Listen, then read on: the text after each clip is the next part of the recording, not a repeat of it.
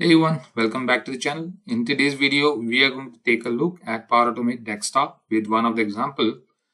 And if you are already familiar with the Power Platform, if you are already working on the PowerAutomates or creating flows, then you might be aware that there are two kind of flows which can be created, cloud flows and the desktop flows. So right now, we are going to take a look at the desktop flows, which is our RPA version of the, I would say, flows.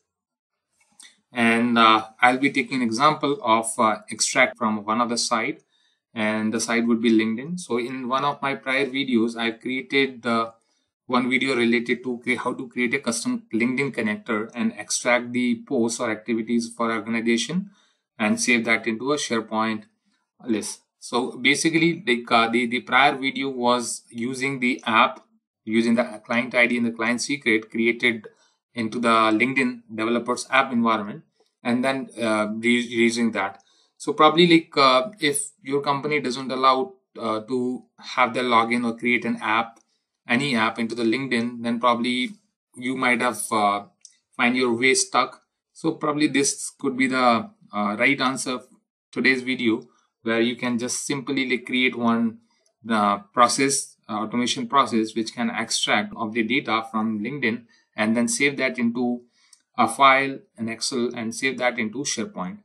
So that would be the actually scope of today's video. But in tomorrow's video or day after, I'll be creating or I'll be having the same flow, saving the data to the SharePoint list using the PowerAutomate desktop. So it will be RPA version of the automation. So there would not be any need of creating any app inside your corporate LinkedIn account. So you are just saved from that overhead or that bureaucratic communication. So let's have a look. So I'll just open my PowerAutomate desktop, and over here, so I'll just create a new flow, and this flow I'll just save that LinkedIn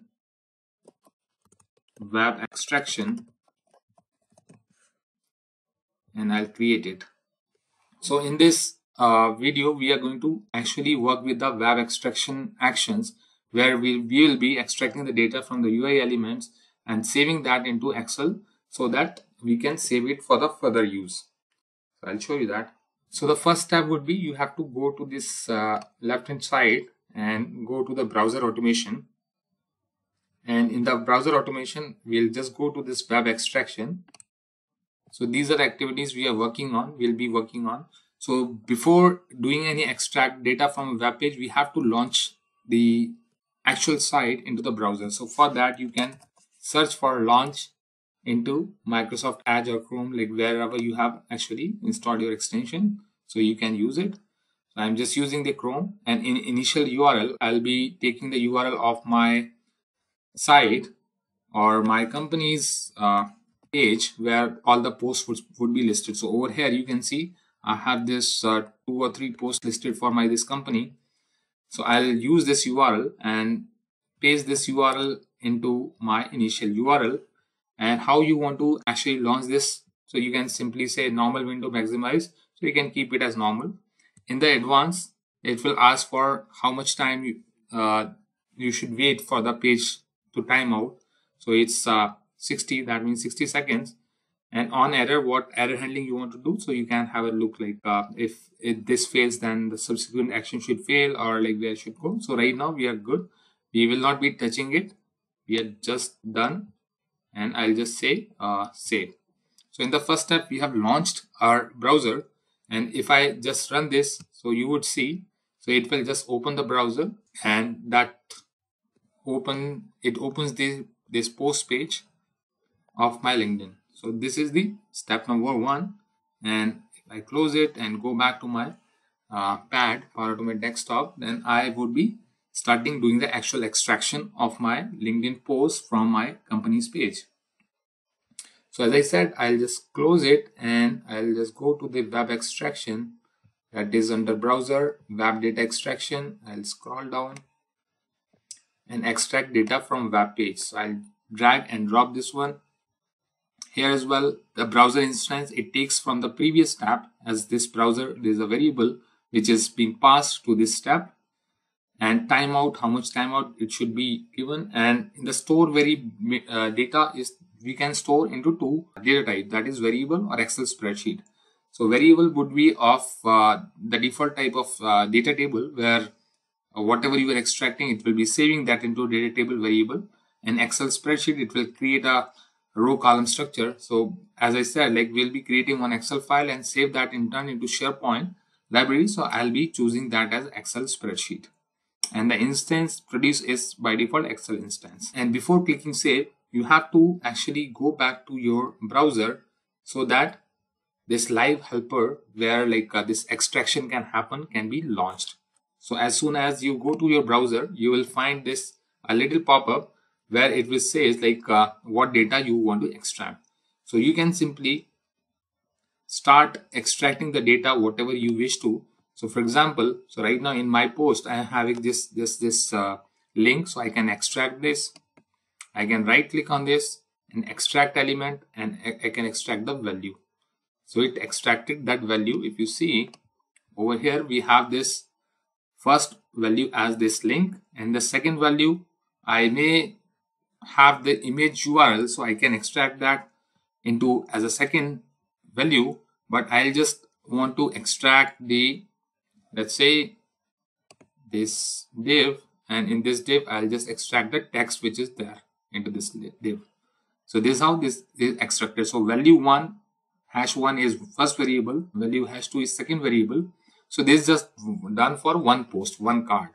So I can do that for another card as well, so that it can smart enough to read out or to create the data table out of it. So I can just simply click on as first value, extract element value, that is text, and in the second, so right now you see like it has binded automatically with this data table. So it's having two columns and two rows.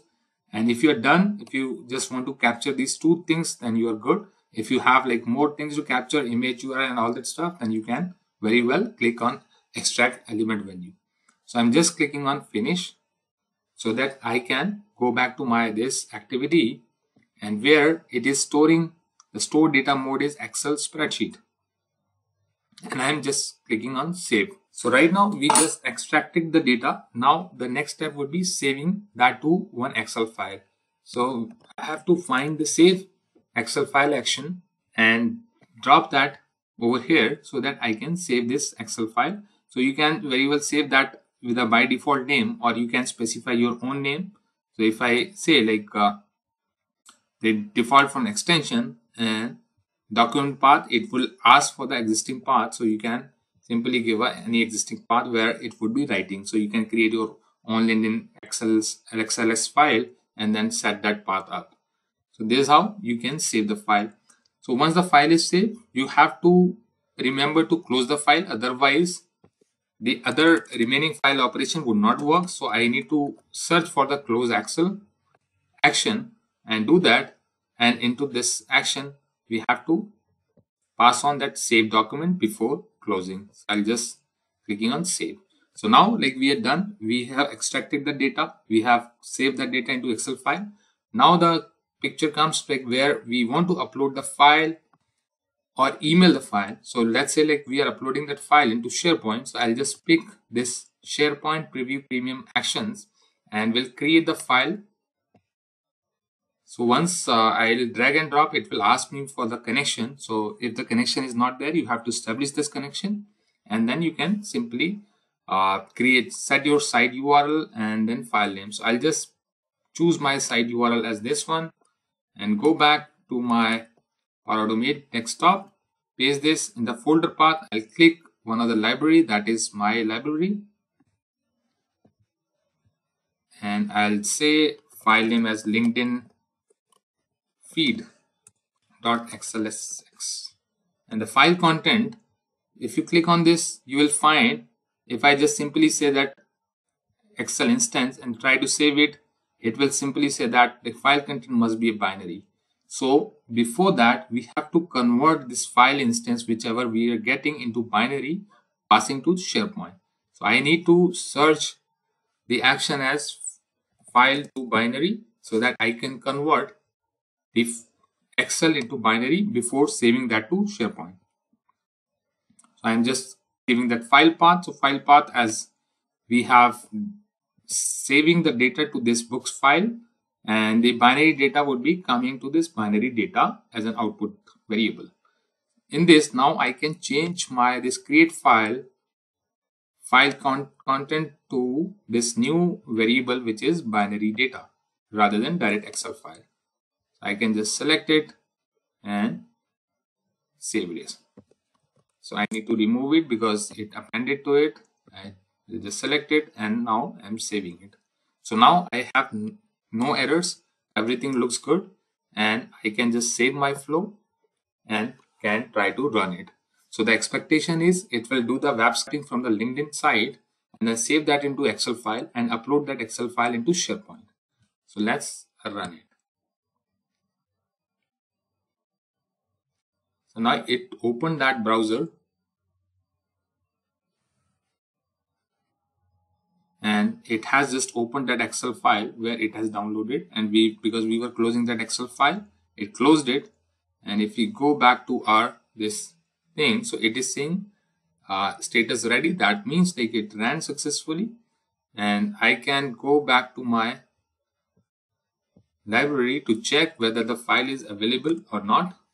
So the file is available. If I just open this file, I'm expecting the items or the post are LinkedIn site. So this is having this post. So first column is having links. The second column is having text. So we are good.